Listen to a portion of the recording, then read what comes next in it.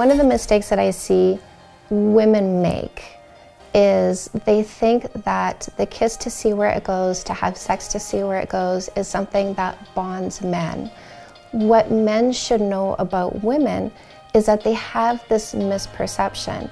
And if a man doesn't want to take advantage of a woman, then he shouldn't kiss her if he doesn't want a relationship with a woman who does want a relationship, because that's not fair. I don't expect men to actually go by this rule, because when we look at our fertility cycles, men are designed to be fertile all the time. They're designed to plant that seed. They're designed to be eager, which is why I really speak to women when it comes to kissing and having sex in order to try and pull somebody into a relationship.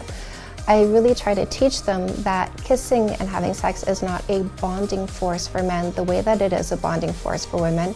And a woman's mistake is thinking that it does function the same way.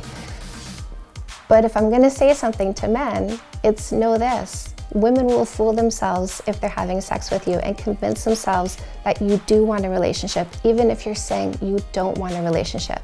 So if you want to be fair about this, then don't kiss and have sex with a woman who wants a relationship if you don't want one.